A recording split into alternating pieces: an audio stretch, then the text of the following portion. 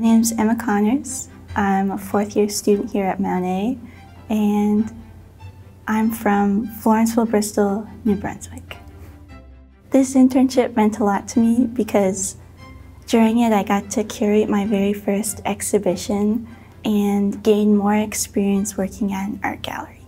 As part of my internship, the exhibition is A Story Never to Be Told, which features serigraphs and paintings by Canadian artist Alex Colville.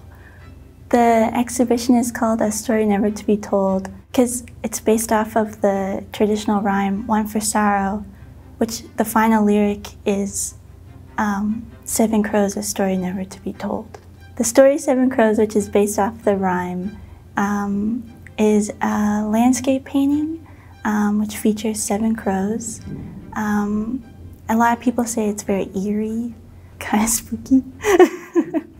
Like the colors he uses to me are very eerie. He uses a lot of grays and just the way he shades. You know he put like a lot of work into exactly how the painting is. Like it wasn't like a spur thing.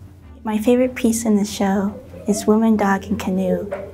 I really like it because Colville doesn't usually use bright colors, and when I first saw it I thought that I wanted to include it in the show. I also spent time this summer working on a plan for how Colville House, which is on the campus here at Mount Allison, can offer unique experiences for students and visitors.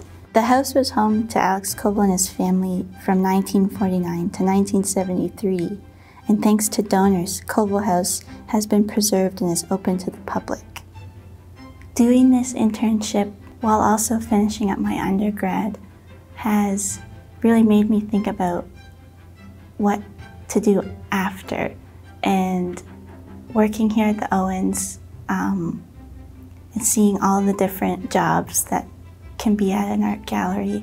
It's really made me think about all the different careers I could have in fine arts. I really want to say thank you to all the donors. Donors funded my internship.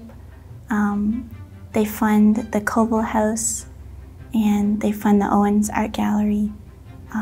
So I just want to say thank you for everything that they've done. A lot of students receive these kind of opportunities here, and it's what makes Mount Allison such a great school.